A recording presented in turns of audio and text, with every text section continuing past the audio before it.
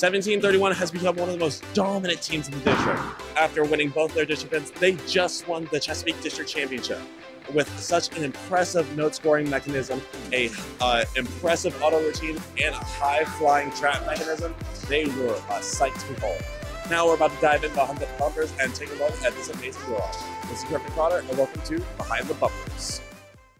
All right, so let's take a look at this champion robot. So you guys have impressive note handling capabilities. Explain a bit on that.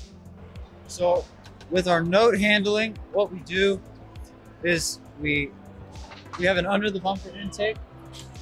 So our intake is secure. We get hit hard.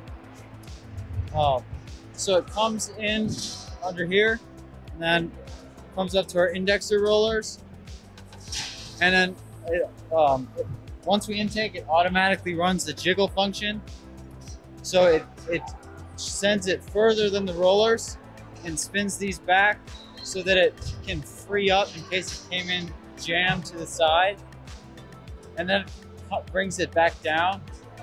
And that also makes it more consistent. And then it's ready to be shot. We can adjust the angle of the wrist.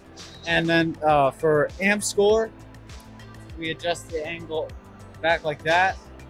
All right, and you guys also have an amazing auto routine and just can like sip up notes so quickly in those 15 seconds. Explain a little bit what went into that and how you're able to do that so handedly. Absolutely. Using Path Planner, we rigorously fine-tuned our autos and a perfect 6-piece. Now, before this competition, we were 4th in the world in auto EPA. Haven't checked since then, but I know that we're one of the most accurate teams in collecting and scoring our 6-piece.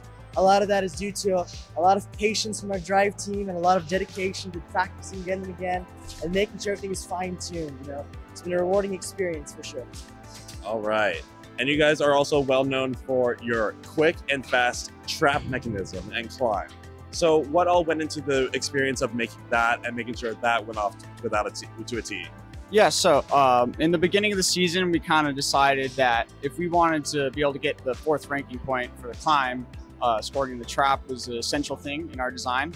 So we designed our entire robot around scoring the trap, keeping that in mind. So we just thought of using a 3-stage elevator. If we can power off the robot, I can show you that. So we can lift up our wrist and our elevator will come up. Then we drive over the hook.